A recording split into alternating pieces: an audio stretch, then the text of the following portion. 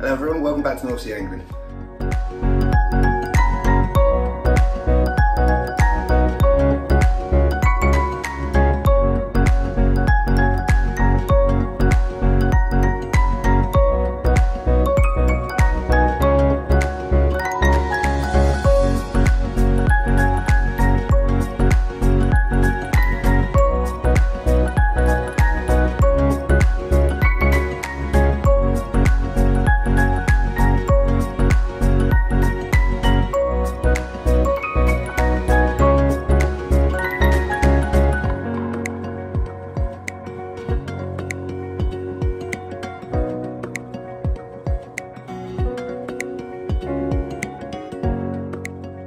Today the plan is pretty simple. I'm going to take a quick drive to Tesco's to try and get some herring or mackerel or whatever I can find, and then I'm going to drive on down to Felixstowe, have a little fish there until the tide goes out, then I'll migrate back to the river and do a bit of foraging. So yeah, let's see how it goes. Right, we're just putting it at Tesco's. I'm going to go see if I can find some mackerel or herring or something just from the fish counter or even on the reduced, just because I've only got ragworm and something that could potentially be a ray bait would be perfect.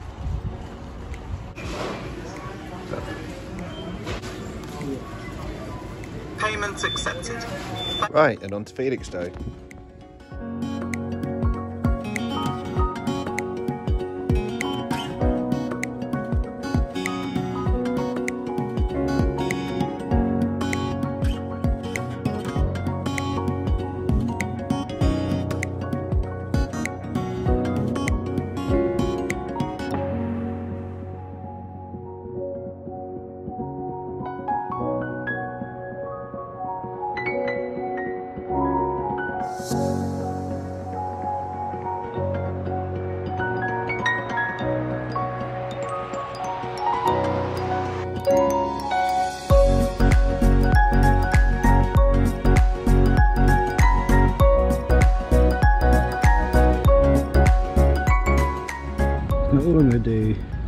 All I'm going to do with a bit of herring is put the bottom hook through the bottom, have it up showing like that. You need to do it once, and get your bait elastic, make sure you don't go over the hook like I just did, then wrap it round a good few times like that.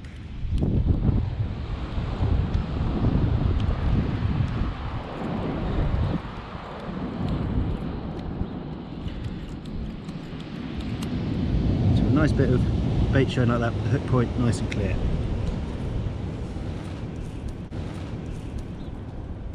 Slide your other hook down, which is the pennel hook. Go a few times over. I just like to go once through, and then back through again like that. There you have nice bait.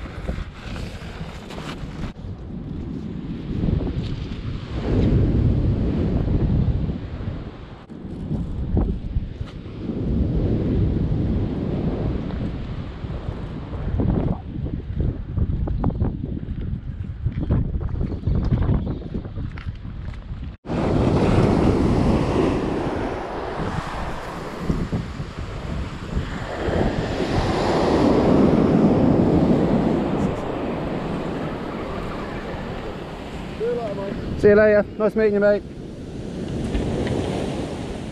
I was literally just having a look through the bag to see how much ragworm my mate had left me, and it is, well, I have all that lot, and that was the half bag. Then I've got another bag, and what could look, yeah, another 2 bags in there.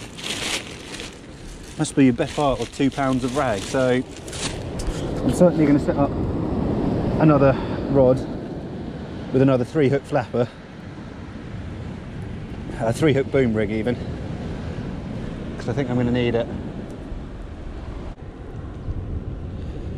Try not to leave any kind of baited hooks unattended, or not try to, just don't.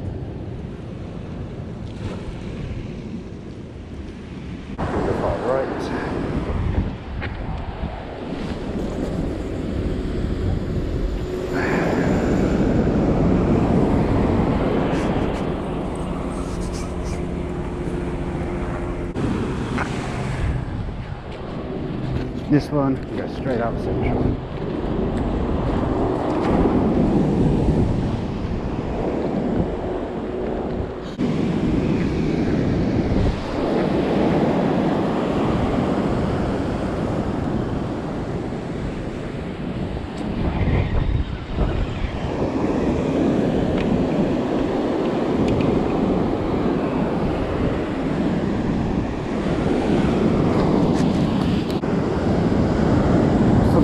Tug on this, can't deliver the waves though.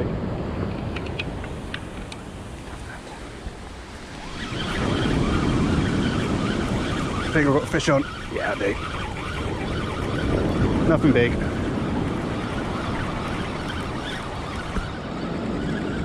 Hope it doesn't come off with this huge wave on the way in. It's fighting me. What have you got?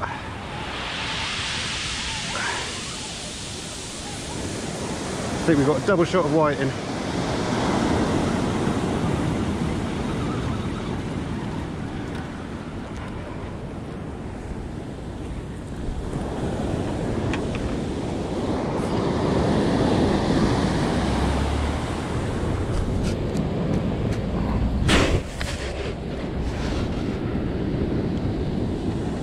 First off, a little tiddler.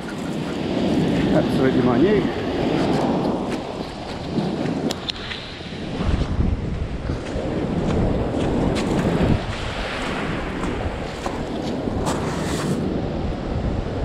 Second of all, second one, more medium-sized whiting.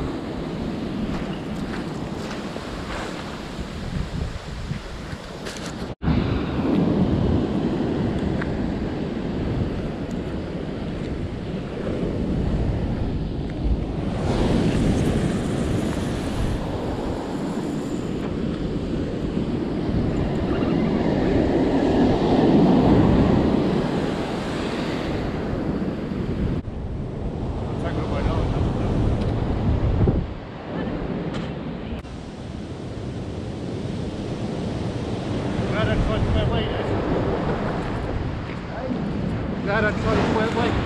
Oh, bloody hell.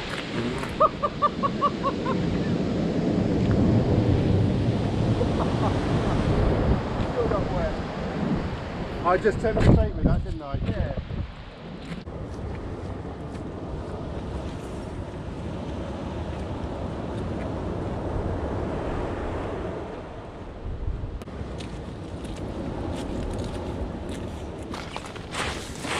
Reasonably big bit of surf at the moment, so it's making it quite difficult to tell what's biting, what's not.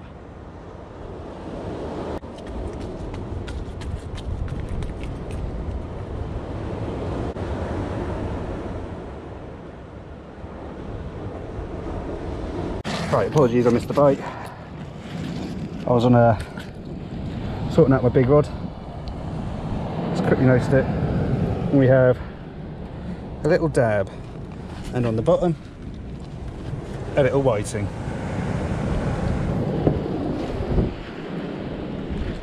Go get them back.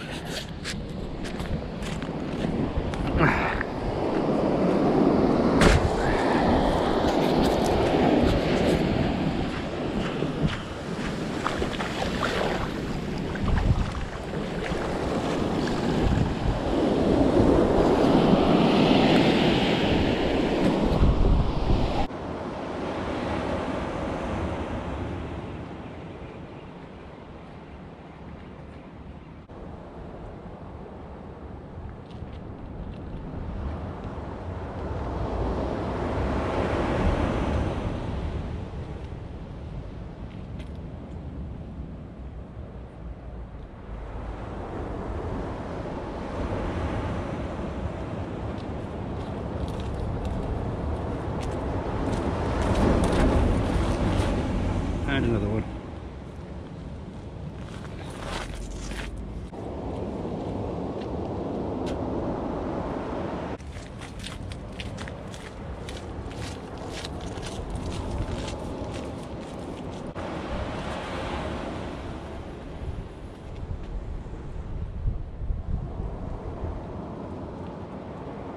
So my plan was just to come fish here for a bit and then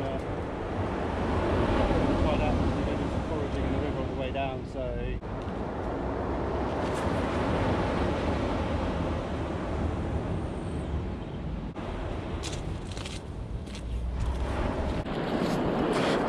yeah, definitely got enough on the other rod.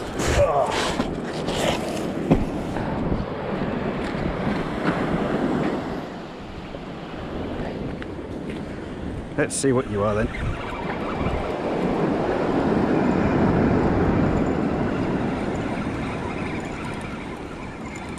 Nothing big is the answer.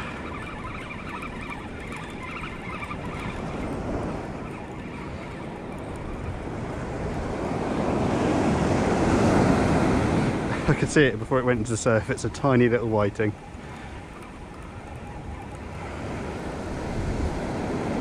No, it's a whiting and a dab. An even tinier dab.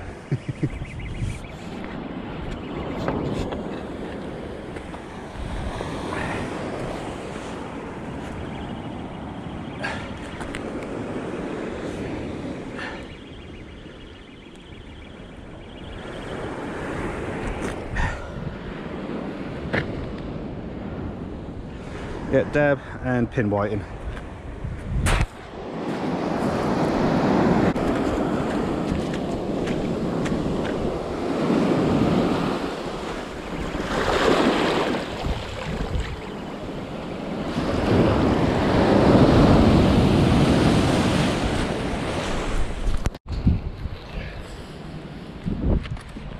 Right.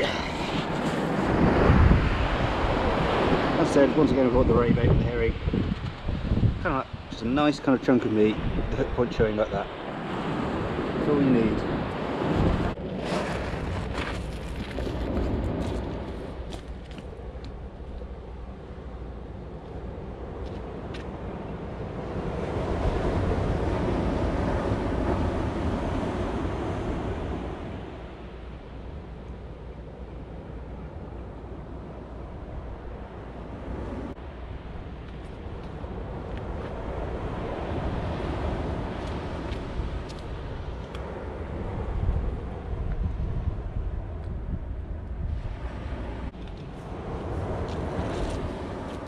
What we have is a slightly better sized dab.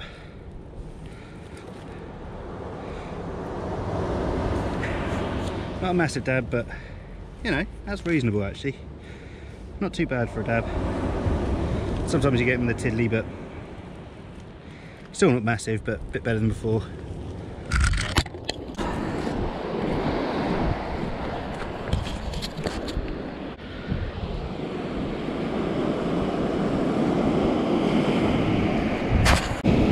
I know quite a few people have seen documentaries, but if you haven't, flatfish are quite cool.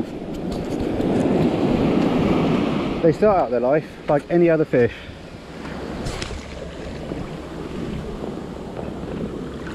And then, weirdly, one of their eyes migrates to the other side of their head. And instead of growing like into a normal shape like that, like most fish, they suddenly just start going like that.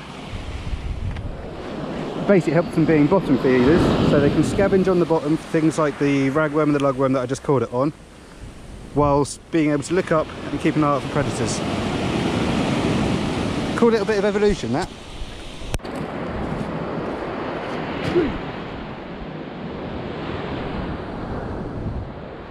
Right, so with the pulley pennel, one of the cool things about it is sometimes what you don't want is your weight dragging along the bottom as you catch a fish, because you can catch into a snag, particularly with these arms, whatever you call them. That can get snagged and you don't lose the fish. Cool thing about a pulley pennel is if you catch a fish which is heavier than the weight, what that will do is as the fish takes the weight will go up in the air like that. So it stays off all the snags, you can catch it. Also, usually it's better if you have like one of the Gemini kind of a clip down the sprat protector things on the rig, but you still use just simple weight like that and you keep the bait streamlined to help you cast out further.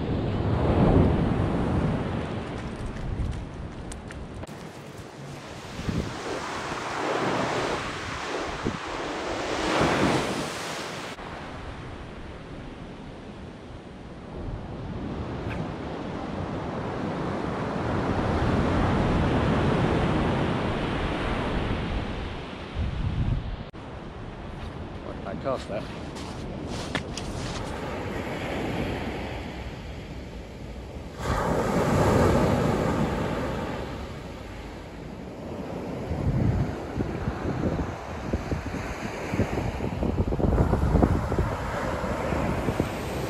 Well, the light's starting to fade, so I don't think I'll be too much longer down here, because I've got a very powerful head torch, but because it's so powerful, the battery only lasts a short while, and I want to be able to see clearly what I'm doing while I'm foraging in the river. So probably have a couple more cars and then we'll head down and try and find some cockles, oysters and mussels.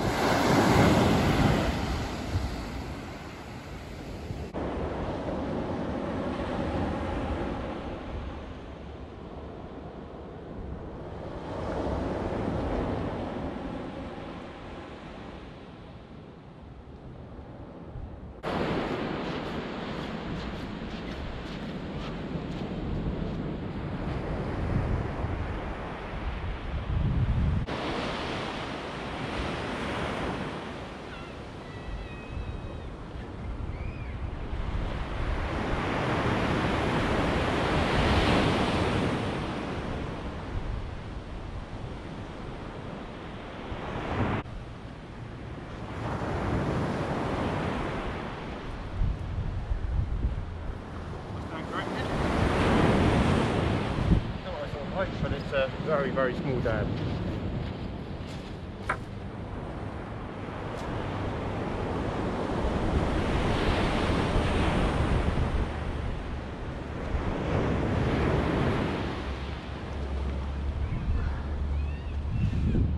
An absolute flatfish central.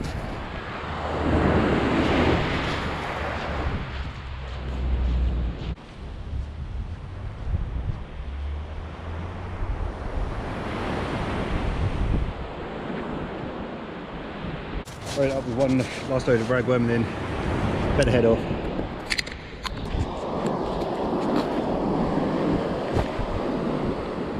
Let's see if there's anything on. Just see a couple little nibbles earlier. I was just collapsing the other rod. That would be a no or something very small.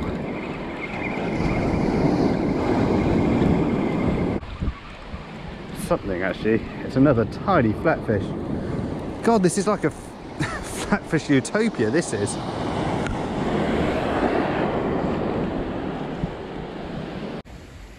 If you look at them, you can actually see, you can kind of see your fingers going through. They almost look see-through, the small ones. And if you look carefully there, you can actually see its stomach. Obviously still got the ragworm hanging out its mouth. So yeah, another little fish. Oh.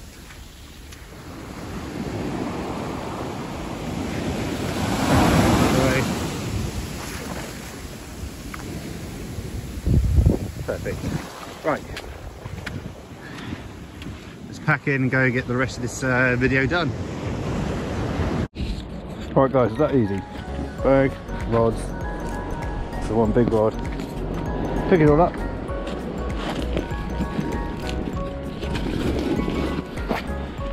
Oh.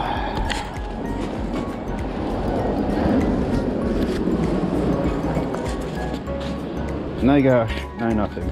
There's actually bins just down there. At most markets you go to, there'll be bins. Make sure you take your stuff with you. It's really not that difficult.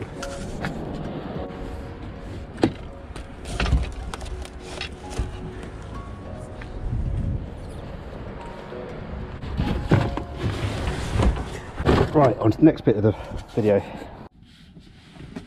Oh. 1, 2, 3. And off we go for a bit of foraging.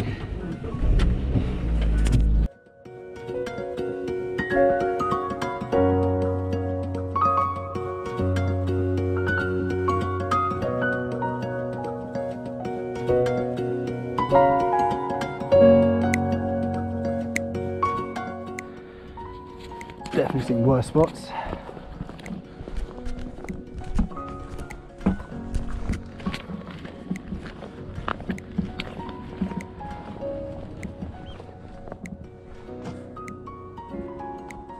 Right, let's see what we can or can't find.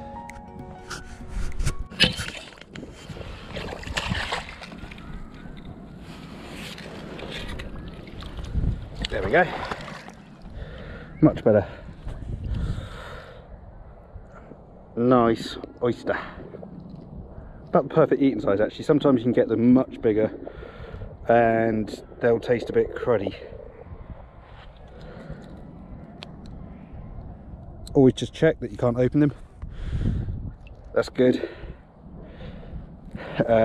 If they open easily or you find them open, do not eat them, because it means they're already dead, in which case they can give you a very bad tummy, if not worse. Yeah, dead. Here, there's a few potential cockles.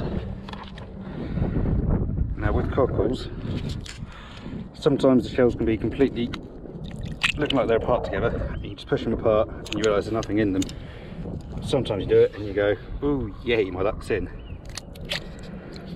In this case, no, no, and no. We'll keep trying.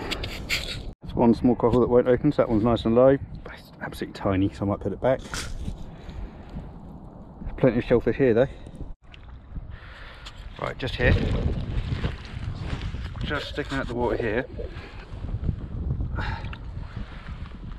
It's another little oyster. This guy's tiny, so I'm going to put him back where I found him. Too small meat wouldn't be worth it, even though some of the small ones have fantastic meat.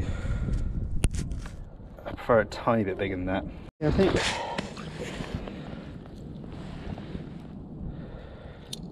tiny bit better size. Yeah, I'll keep him. Not massive, but just about good enough for me. I go out, you can see a few more oysters. There's one over there. One here. They'll quite often just sit like this, and then as the tide comes over them, the shells will open up slightly and they'll filter feed. It's another oyster. In the bucket you go. Ideally, I'd like to find a few more things other than just oysters. I know out towards, I don't know if you can see them, back there's a couple of islands. I just don't know how deep it goes. Actually, it looks quite shallow. I'm going to take my fork. What I'm doing is just, as long as I can see the bottom and I can see that it's clear to water, I can see other people have been coming out here anyway. You can see the footprints. So I'll follow closely where I know it's fairly safe. Oh, fantastic!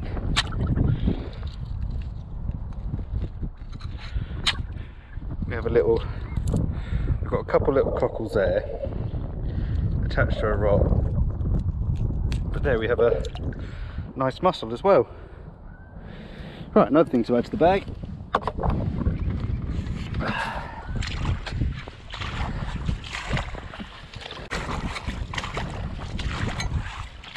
See the amount of shells here of just different kind of cockle shells.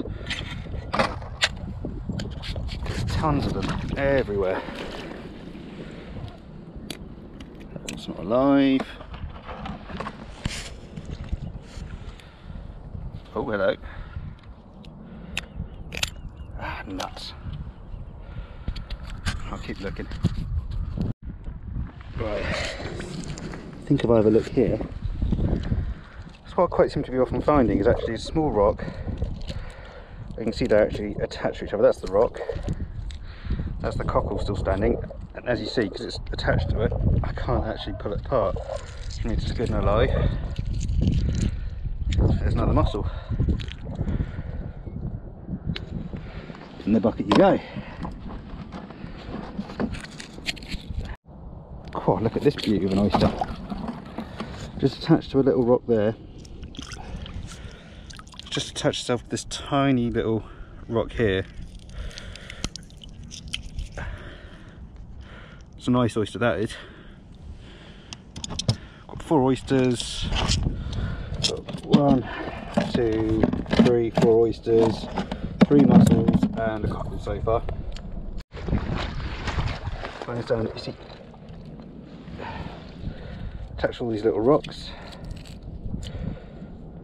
Some baby little, there's some tiny baby cockles and clams.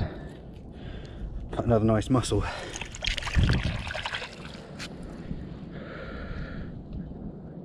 Thank you. Let's have a look at you actually, because you're attached to something.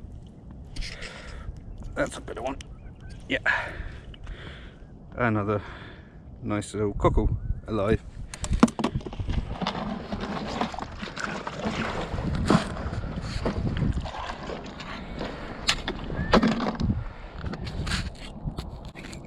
Right, just down here, it's just sitting on this rock.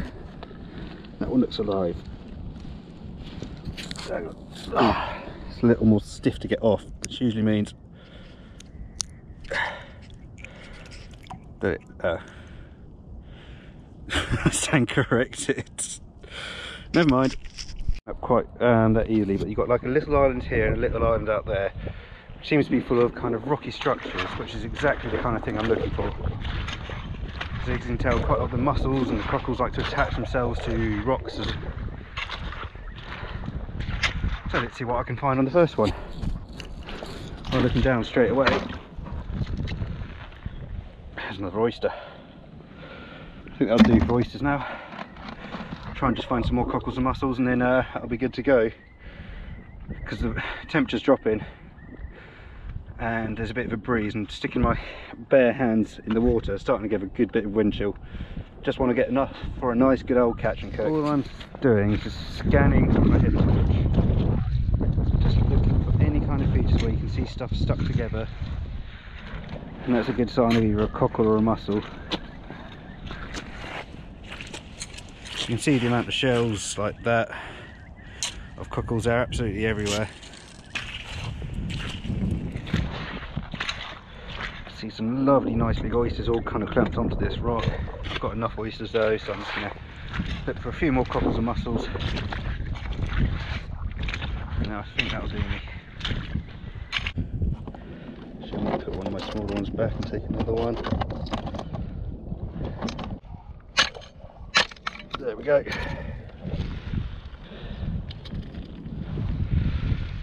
Perfect. So take some more cockles off it and look for another day. Oh, there we go, got it off. Right, I've got mussels, oysters and cockles now, and now my hands are officially frozen. So I'm going to head back to the car, get some gloves on, and then I'll show you what you need to do with these. There you have it. Nice load of cockles, oysters and mussels. So I'm going to show you what's a really important thing while you're getting any kind of shellfish, especially if it's in kind of any estuaries or anything like that. You really do have to do this, or else you can come very badly ill. So because shellfish are filter feeders, they will take whatever's in the water around them, and obviously that will then go into their meat. So we think about estuaries, which are going to have farmers' fields, which can have stuff like fertilisers, anything that goes into rivers. I'll let you use your imagination. Yeah, so basically you don't want to be eating that. So what you need to do is get a cleaner water supply, and fill it up so all the shellfish are submerged. Then you need to work out the exact amount of rock salt or sea salt that you need to put in to make it like a natural habitat for them.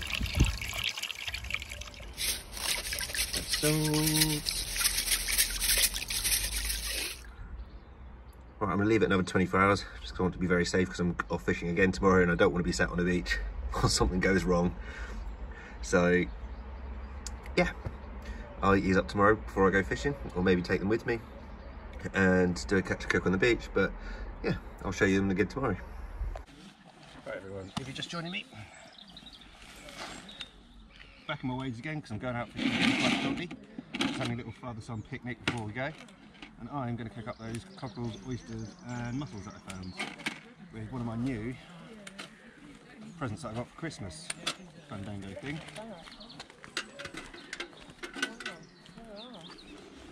So I've just got one more in the bucket. Just taking all the mussels and cockles out the bucket, leaving just the oysters because I'm going to do them separately.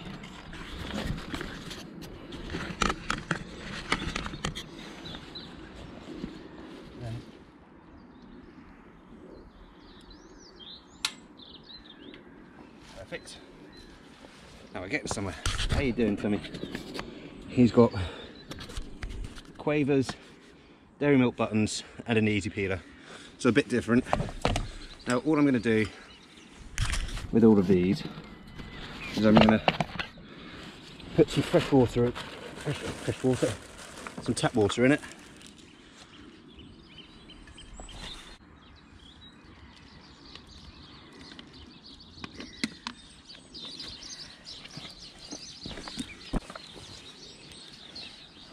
Salt.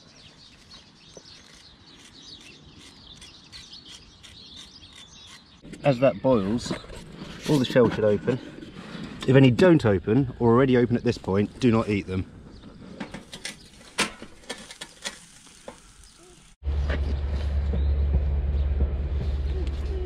So what my plan is for that? Choo choo, well done. Choo choo. We're just the river literally runs parallel to the train line here, so every time the train goes past he tries saying shoot you. But yeah, so my plan is when that water boils and hopefully all the shells open. Hello. Well, once the shells open up, I'm going to take the meat out and then I'm going to literally just put some butter, melt some butter in there, and I've got some garlic and lemon. I'm just going to put in there. That's a loud crunch, and kind of, yeah, see what it turns out like.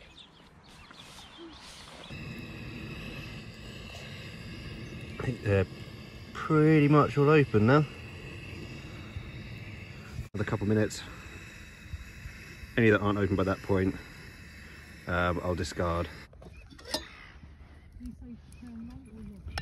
Perfect.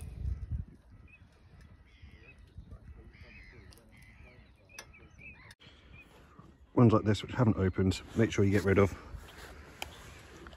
So if you try to crack them open and eat them, you will be ill.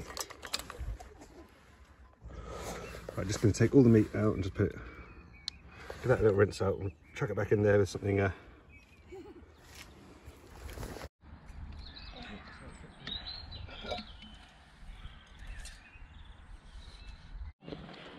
what I'm going to do, dab up the butter. Squeeze of lemon.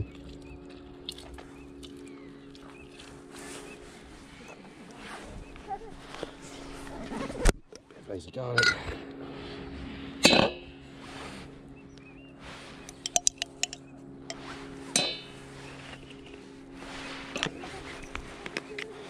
Some pepper.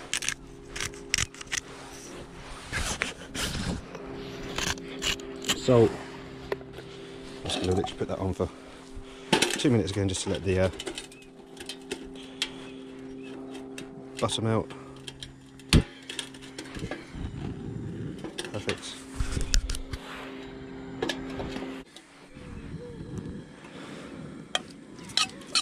Right, actually,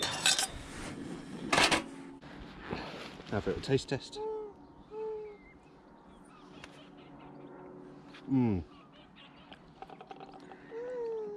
That's lovely. No, I'm not going to give one to you, Tommy. Don't think you like it.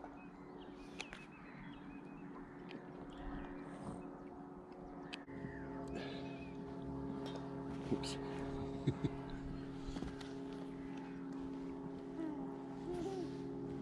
Is that funny? Anyways, if you've enjoyed watching the video, please hit like and subscribe. It really helps us out.